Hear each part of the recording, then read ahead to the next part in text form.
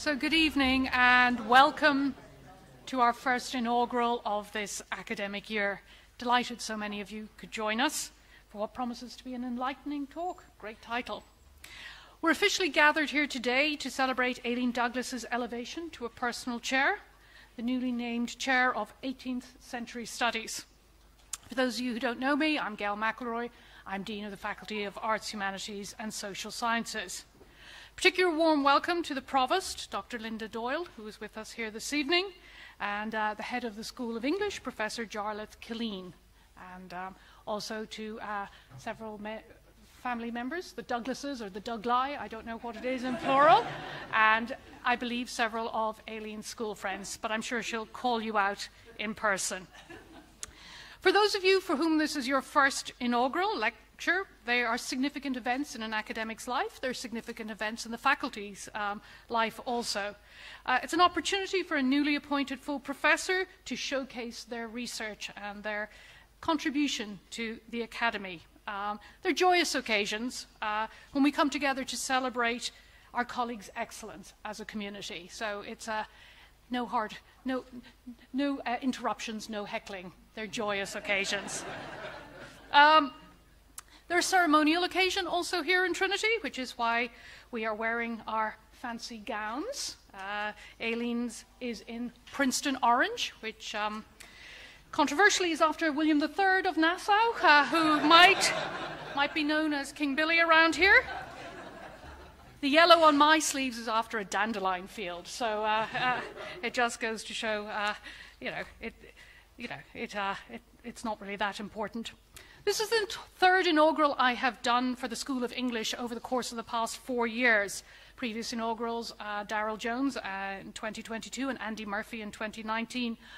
And I think this, the fact that there are 3 of them, that's very unusual. It's testament to the quality of scholarship and academic excellence in the School of English. To have 3 full professors in such a short space of time is really, really quite an accomplishment. First professor of English was appointed as recently as 1855, which is recent in Trinity's history, and was held by a very, very ambitious man. I won't go into it in too much detail, but one John Kells Ingram, who got his professorship by lobbying the board. Hasten to add that Aileen got hers much more meritoriously, no lobbying required.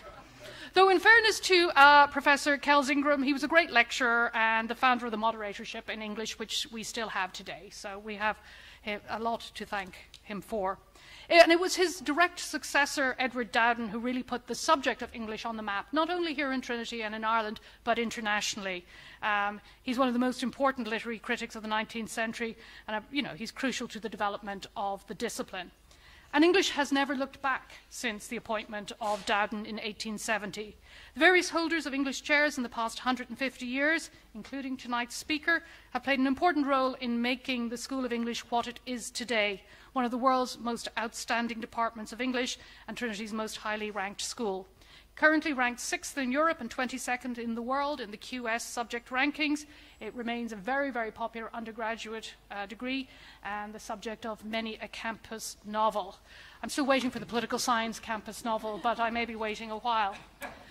Now to tonight's speaker and the star of our show, Professor Aileen Douglas. Aileen holds a BA in English and History from TCD, an MA from the University of Delaware, and a PhD from Princeton.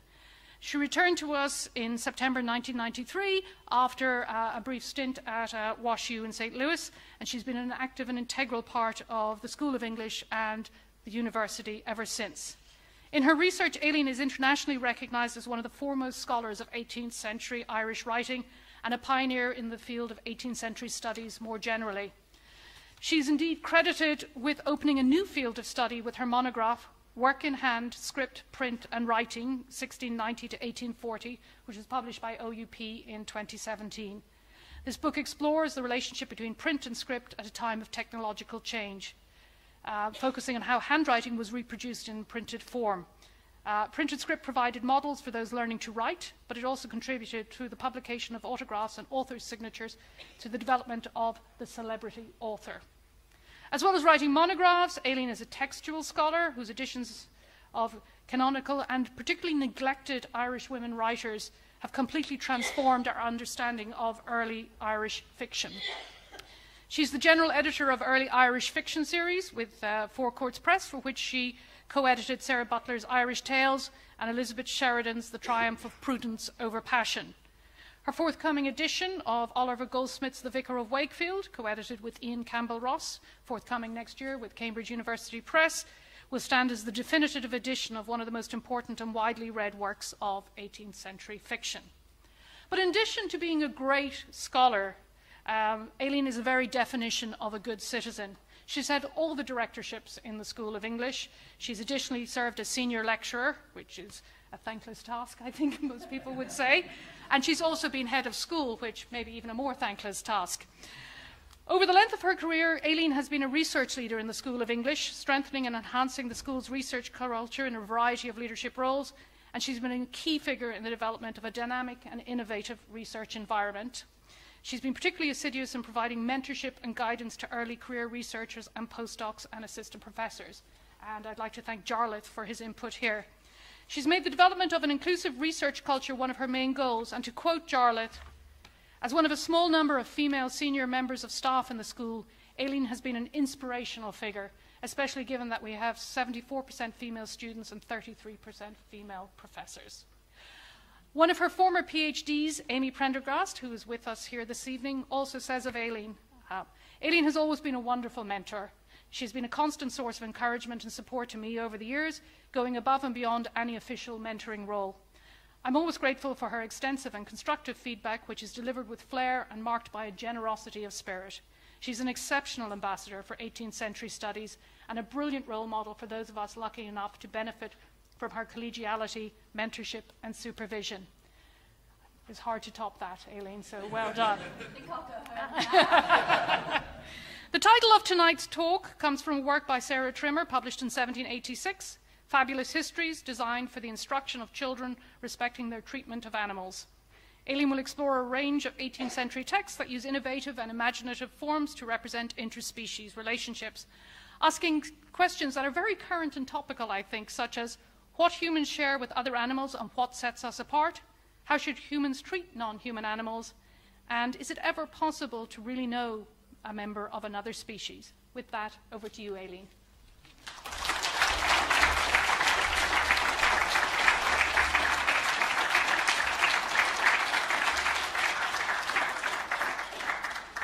Thanks very much, Gail, Dean, Provost, Dean, colleagues from within the school and further afield.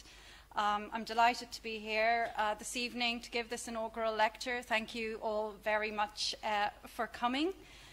My parents, Eileen and James Douglas, can't be here tonight, but they are going to listen to the recording later, so I'll just say a shout out, hello ma'am, hello dad, reaching out into the ether. And finally, I'd like to thank Valerie Smith and Barbara Suarez in the Office of the Faculty of Arts, Humanities and Social Sciences for all their work in organising the lecture this evening. It really was a revelation to me how much organising this kind of thing takes.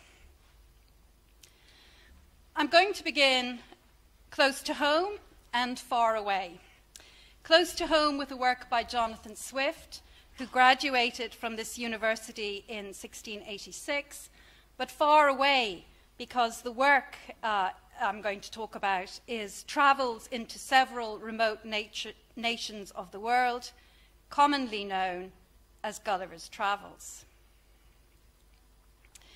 In an autobiographical fragment, the manuscript of which is one of the treasures of the Trinity College Library, Swift wrote that he hadn't really done all that well as an undergraduate here because he was sunk in his spirits, neglected his studies, and turned himself to reading history and poetry.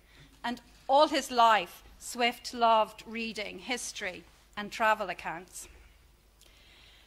Gulliver, Swift's most famous creation, is a ship surgeon and later captain who suffers repeated misadventures at sea.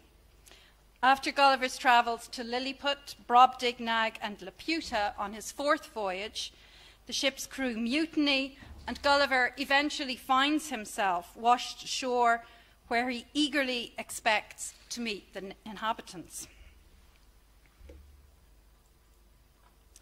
There's a kind of synoptic cartoon reading of Gulliver's Travels there in the 3 slides on the screen.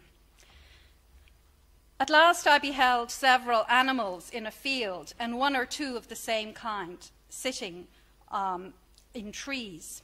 Their shape was very singular and deformed, which a little decomposed me. Their heads and breasts were covered with a thick hair, some frizzled and others lank. They had beards like goats and a long ridge of hair down their backs. They climbed high trees as nimbly as a squirrel. They had strong extended claws before and behind. Upon the whole, I never beheld in all my travels so disagreeable an animal, or one against which I naturally conceived so strong an antipathy. So Gulliver is still expecting to meet members of his own species, but he has traumatic recognitions ahead. Not only does he discover that these despised animals, yahoos, have a human shape, but the species governing the island, the Houyhnhnms, or rational horses, identify Gulliver as one of these bestial creatures. Later in his sojourn, as Gulliver describes European life to the horse he comes to regard as his Houyhnhnm master, he begins to view human conduct through the latter's perfectly rational eyes as a record of folly, corruption, and self-delusion. He becomes alienated from his own species and yearns to be a Houyhnhnm. Expelled from Houyhnhnm land, he takes a final leave of his host, and that's the central image there on the screen. But as I was going to prostrate myself to kiss his hoof, he did me the honour to raise it gently to my mouth. Detractors are pleased to think it improbable that so illustrious a person should descend to give so great a mark of distinction to a creature as inferior as I. Swift declared Gulliver's Travels a treatise designed to prove that man was not a rational animal, merely one capable of reason. He also proclaimed, "The chief end I propose to myself in all my labour is to vex the world rather than divert it." Since Aristotle, reason has been understood as the attribute that definitively separates human beings from other animals. So Swift questioned the extent of human reason and created a species of equine rationalists to puncture human pride and pretension. In creating the yahoos, he drew on contemporary scientific work on hominoid apes, as well as accounts by voyagers of peoples beyond Europe. But why rational horses? It's been suggested that Swift was influenced by the propositions in a logic textbook by Narcissus March, specially designed for the undergraduates of Trinity College, Dublin. Swift didn't actually think very much of Narcissus March. But the propositions, man is a rational animal, a horse is not a rational animal, may have lingered with Swift, if only to reverse them. Gulliver's humiliation in Houyhnhnm land places him in a world turned upside down, wherein hierarchies are reversed and human beings are neither primary nor exceptional. A world in which a horse raising a hoof gently to Gulliver's mouth for a kiss is an honour and a mark of distinction. From the beginning, readers delighted in much of Gulliver's Travels, but the fourth book has always been accepted, or often been accepted. There, readers have been, as Swift intended, deeply vexed, to the extent that the voyage has been lambasted as a libel upon human nature, and Swift himself as furious, raging, and obscene. From the time of the foundation of the Royal Society in England in the 1660s, shipmen and merchants such as Gulliver were encouraged in the interests of scientific endeavour to carry home from remote lands specimens of flora and fauna. The most dramatic example of this gathering is Captain James Cook's first voyage to the Antipodes in the 1760s, by which hundreds of plants and animal specimens were brought back to England. In his own small way, the fictional Gulliver participated in this process, albeit for entrepreneurial rather than scientific reasons. So when he's in Lilliput, he decides he's going to take a couple of sheep home, which he does. Tiny, tiny sheep. The inhabitants are only 6 inches tall, so you can kind of work out the sheep are not so big. He brings them back as curiosities, shows them for considerable profit, and eventually sells them for £600. He was quite keen to take home a number of the inhabitants in his coat pockets as well, but this the 6-inch emperor sternly forbade. Growth in trade, the increased circulation of objects and animate beings generated excitement, moral reflection, and literary innovation. Among the most interesting of 18th century subgenres is that of the it narration. These are fictions that are narrated by non-human figures, coins, pens, coaches, atoms, which represent commercial society from the perspectives of powerless objects and, in some cases, animals caught up in processes of buying and selling that are seen to increasingly dominate society. Allied to the structural mechanisms of the it narrative is Francis Coventry's The History of Pompey the Little. Here's Pompey now. Or The Life and Adventures of a Lapdog. The primary impulse in Coventry's text is satiric. The title, with its mock-heroic conflation of things great and small, suggests a world askew and with an improper sense of proportion. Giving heroic treatment to a ball of fluff exposes the false values of fashionable society. In fact, Pompey's history is a sad story of decline as he moves from human owner to human owner, losing value at each precarious stage. At his lowest point, he's only worth a tankard of ale and a few oysters. Another low point is when he narrowly escapes vivisection by a fellow of Cambridge University, anxious to promote his scientific program. Notwithstanding Pompey's narrow escape in this regard, for 18th century writers, lapdogs of various kinds were often symbolic animals, deployed to make a point about fashionable excess. That lapdogs weren't always metaphorical can, however, be seen in portrait painting of the period, where they're increasingly represented alongside their human companions. As in this rather lovely painting by Joshua Reynolds. If I can just get the mouse to do what it should do. Yes. Miss Nellie O'Brien. So, I mean, this is an absolutely stunning painting, and the dog does look very comfortable. But I'm also struck by the fact that he seems to blend in rather well with the sitter's gorgeous attire. So he is a kind of fashionable accessory, if you like. I also think that he is more like a Bolognese lapdog than the image of Pompeii that we saw at the beginning. Even that's just by the by. Occasionally, dogs earned their own solo portraits, as in this painting, French painting by Bachelier. So this painting was included in an exhibition this summer on dog portraits in the Wallace collection in London. And when I saw the exhibition, I was very struck by the program note. So there were remarks on the the bows and the ribbons, all of these accoutrements, as proof of how the dog was cosseted. And then at the very end of the note, there's this tentative note, perhaps too much. I might mention that Bachelier didn't just restrict himself to lapdogs and Angora cats. He did a lot of hunting paintings that were actually commissioned by Louis XV and that were hung in his hunting lodges.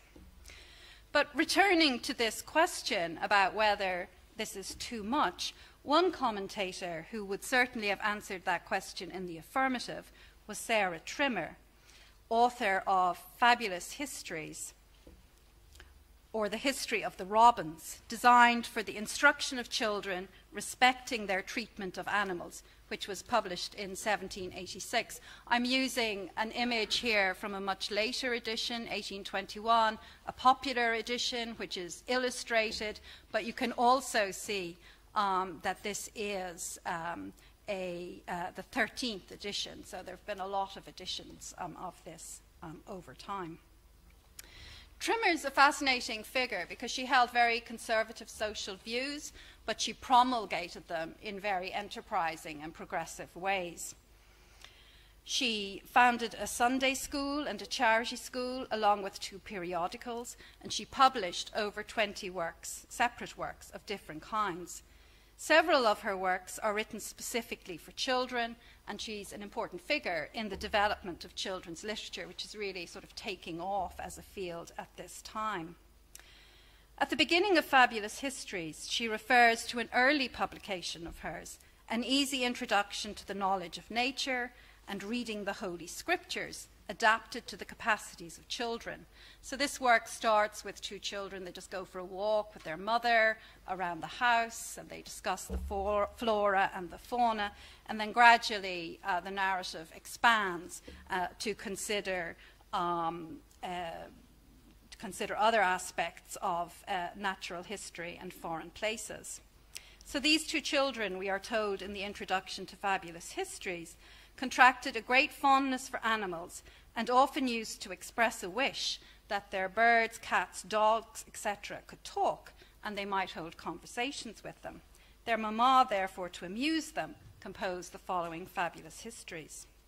So the histories, we are informed, are to be considered not as containing the real conversations of birds, for that is something we would never understand, but as a series of fables designed to excite compassion and tenderness for those interesting and delightful creatures, but also to convey moral instruction to the young reader.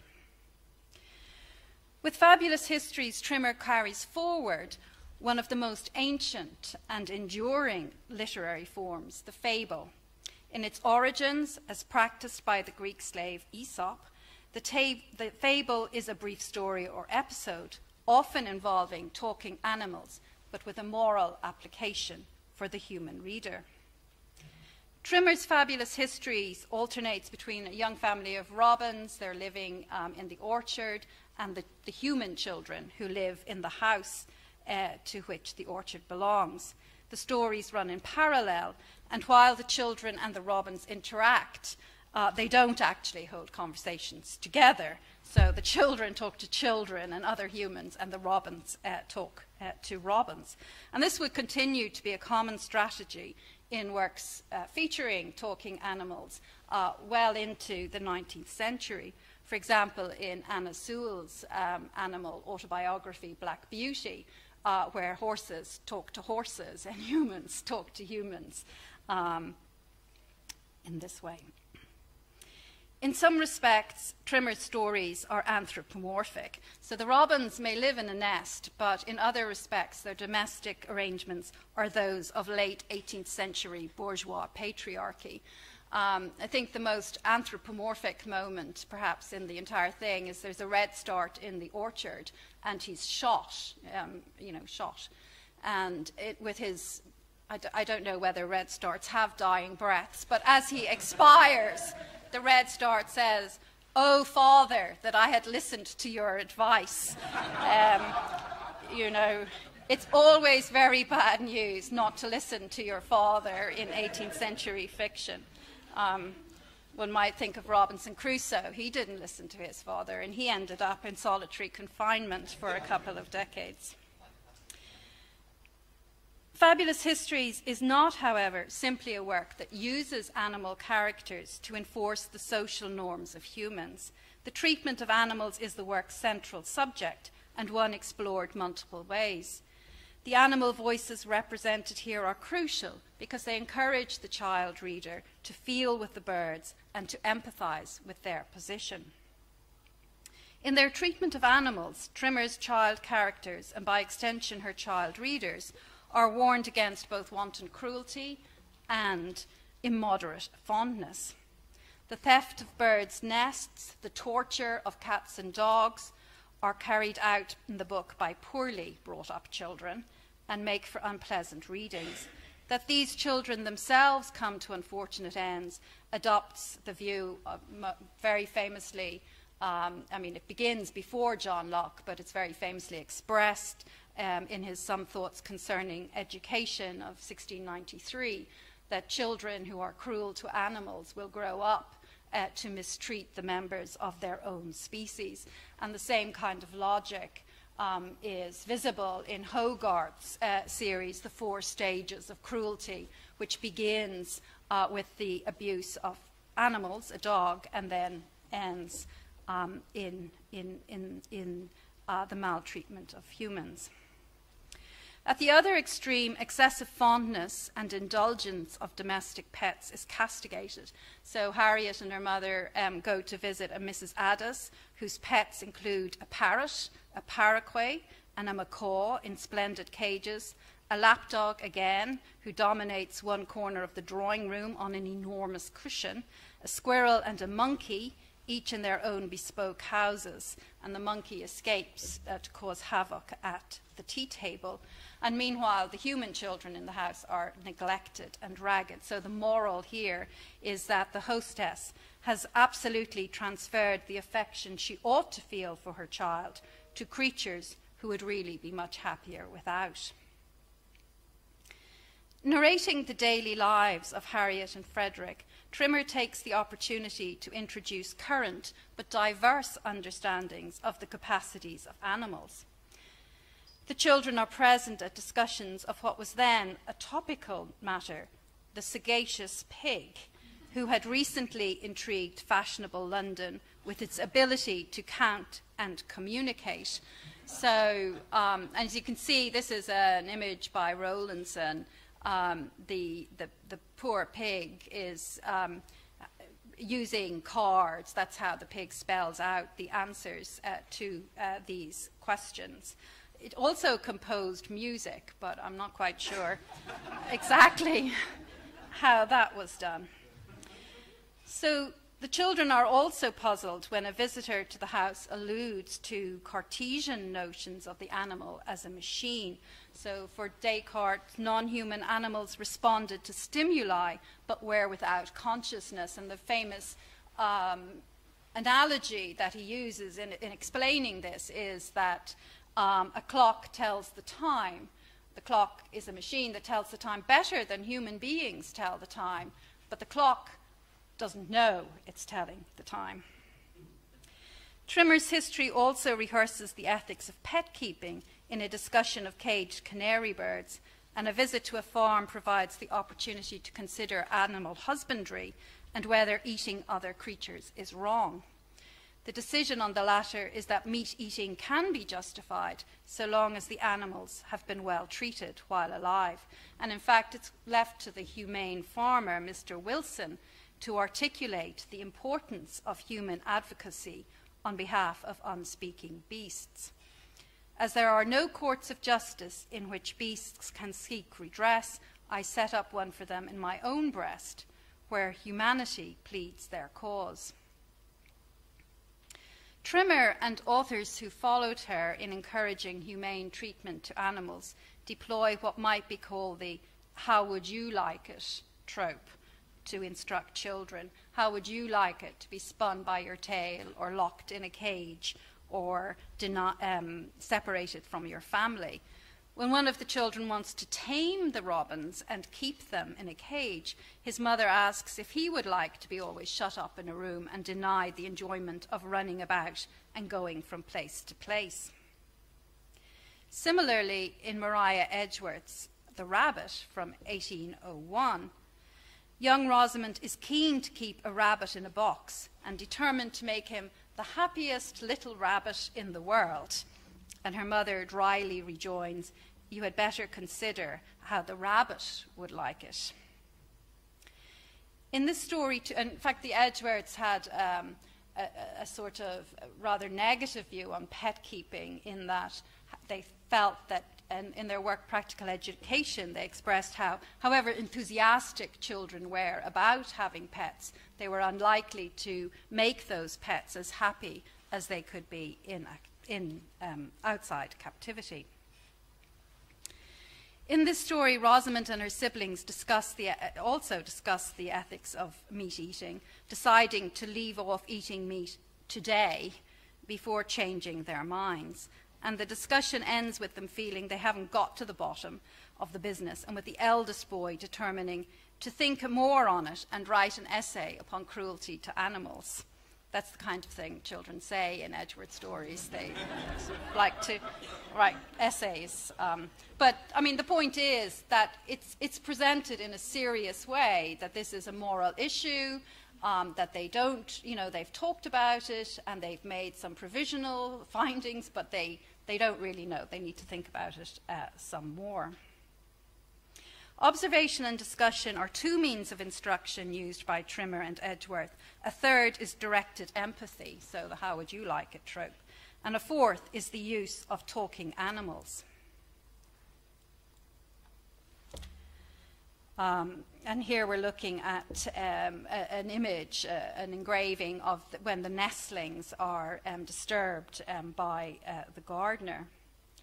In Fabulous Histories, the speaking robins give the reader immediate access to the bird's point of view, providing an inkling of how, to other creatures, humans might appear terrifying and monstrous. Not only 18th century writing for children, but also 18th century poetry for mature readers brings a particular intensity to the representation of non-human beings. For one poet at least, William Cowper, speaking on behalf of other creatures was central to his understanding of his poetic vocation. So Cowper suffered very badly from depression, and in his autobiographical writings he credited the keeping of tame hares as helping him to emerge from one particularly black episode. He didn't actually, he didn't take the animals from the wild. Some children had them and they couldn't really look after them, so he took them over. In his long poem, The Task, Cowper is much preoccupied with the maltreatment of other creatures by human beings, horsewhipping, nest robbing and hunting, and the victims of those practices are all vividly treated. Of the hunt he writes, "Detested sport that owes its pleasures to another's pain, that feeds upon the sobs and dying shrieks of harmless nature, dumb but yet endued with eloquence and agonies, inspire of silent tears and heart-descending sighs." Elsewhere in the poem he declares, "I am recompensed and deem the toils of poetry not lost, if verse of mine may stand between an animal and woe." So this representation of Cowper's hares on the screen is from an engraving by William Blake, reproduced in an early 19th century biography of Cowper by William Haley.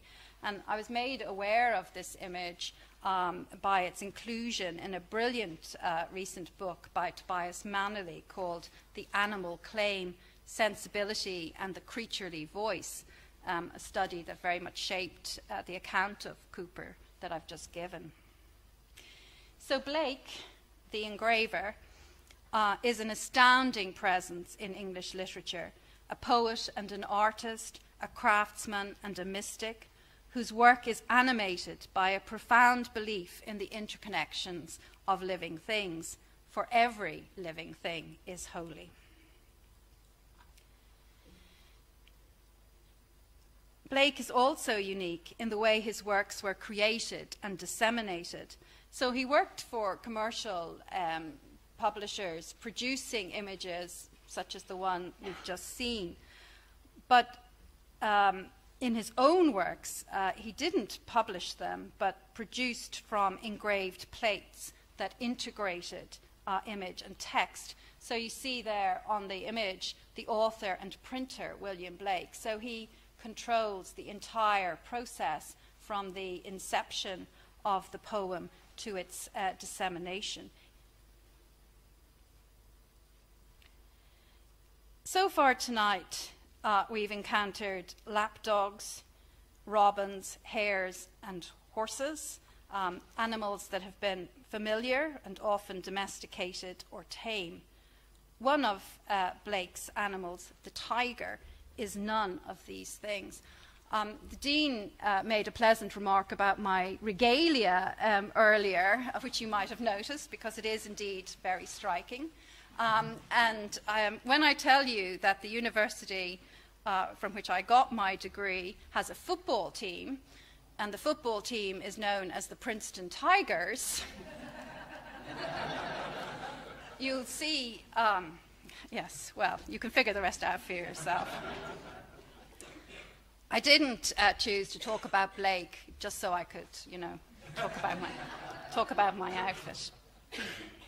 So the tiger. In his 8-volume History of the Earth and Animated Nature, published in 1774, Oliver Goldsmith described the tiger as the most beautiful, but also the most noxious of quadrupeds. He notes of the one he's seen in the Tower of London that although it appears good-natured and harmless, it is fierce and savage beyond measure. An insatiable predator, the tiger is the only animal whose spirit seems untamable. I'm paraphrasing the account here. And no human actions have an influence on its heart of iron.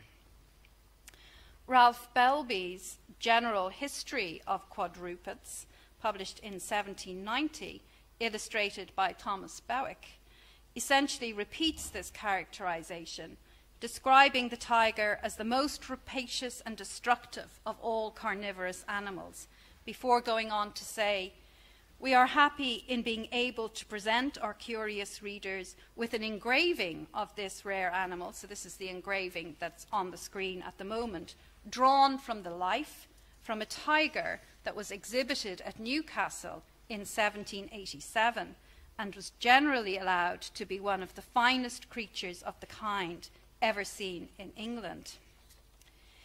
In an essay originally published in 1978, the novelist Angela Carter wondered if William Blake had ever seen a live tiger, and she went on to opine that the beast illustrating Tiger, quote, "looks as if he should have a zipper down his back and a pair of pajamas inside him." Other commentators, while admitting the tiger looks far too amiable to be the animal of the poem, draw attention to the marked similarity in stance between Blake's tiger and those of the kinds of works of natural history that I've just been talking about, including the history of quadrupeds. I want to stay with the history of quadrupeds for a moment longer before returning to Blake.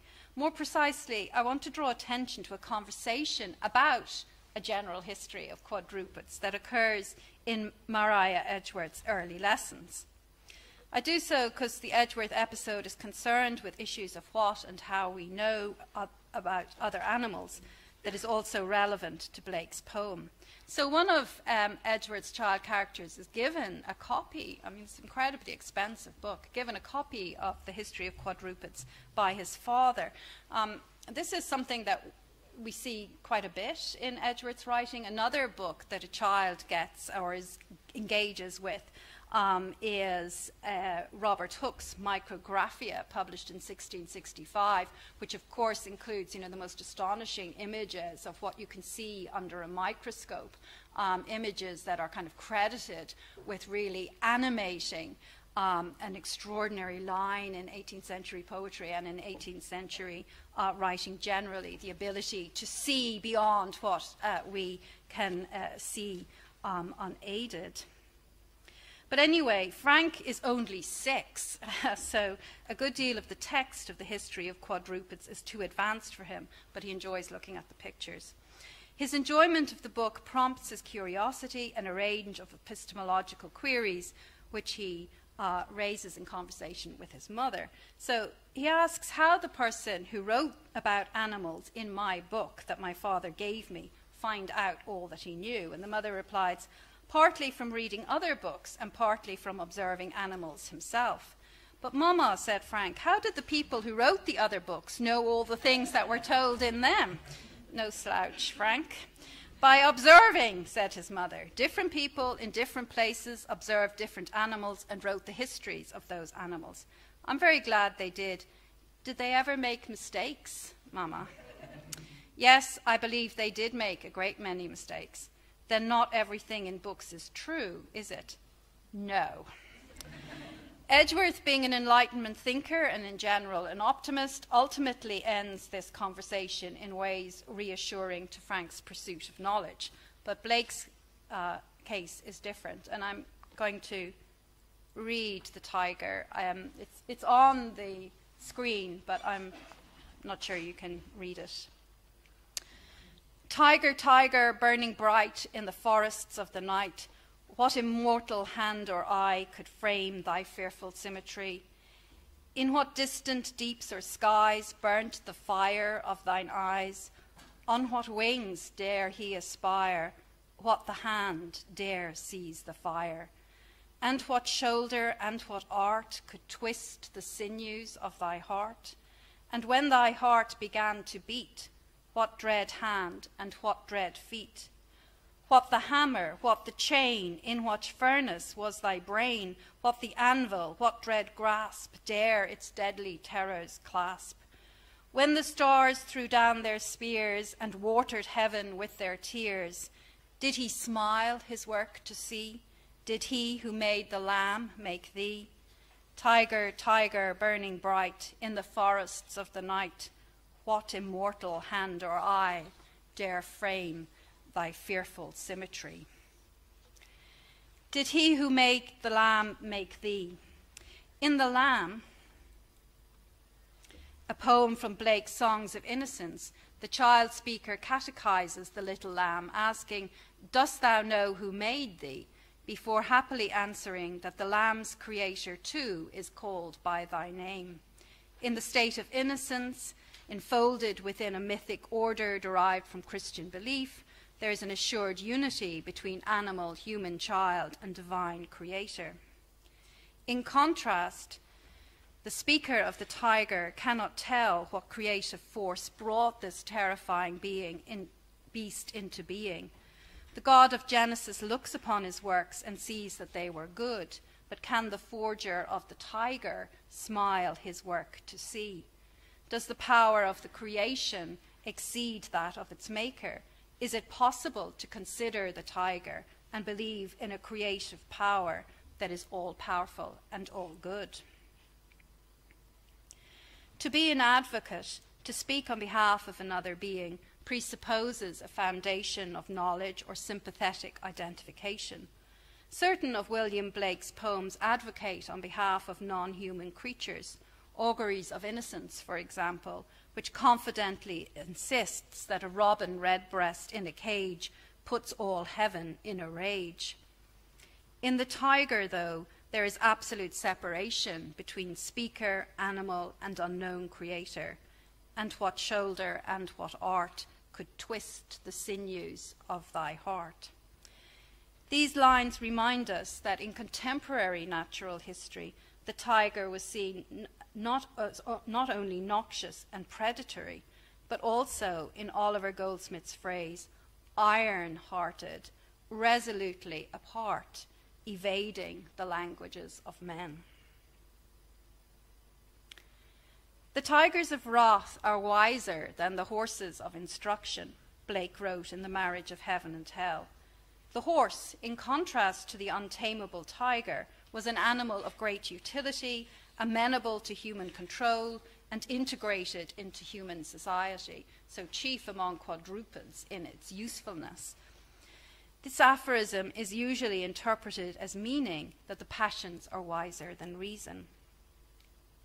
Angela Carter, in the essay from which I quoted earlier, is thinking about Blake's poem and this aphorism in the context of a human disposition not to see or represent actual animals, but to project onto them what she calls our own beastliness or fantasies of innocence. Of course, we began this evening with horses of instruction, though not of a Blakean kind, the Houyhnhnms, a name, we are told, that means perfection of nature. It's the name the Houyhnhnms give themselves. The version of the 18th century I've presented here is one of enlightenment and progress, of the possibility of knowing more in a literal sense and knowing better in a moral sense. But unlike the Houyhnhnms, or at least unlike the way the Houyhnhnms prefer to think of themselves, unlike the way we sometimes like to think of ourselves, enlightenment is never complete, never perfect. Instruction takes many forms. It's there in Swift's satiric insistence that human beings have misunderstood their distinctiveness. It's there in Sarah Trimmer's imaginative work for children concerning their treatment of animals. It's there in Edgeworth's Child, pursuing an expensive book of natural history, and there too in Cooper's aspiration that his verse might stand between an animal and woe. One of Blake's most famous aphorisms is that without contraries is no progression. In the literary works I've talked about tonight, animals are realized between sameness and difference, between sympathy and symbol, between patient attention and fabulous history. Thank you.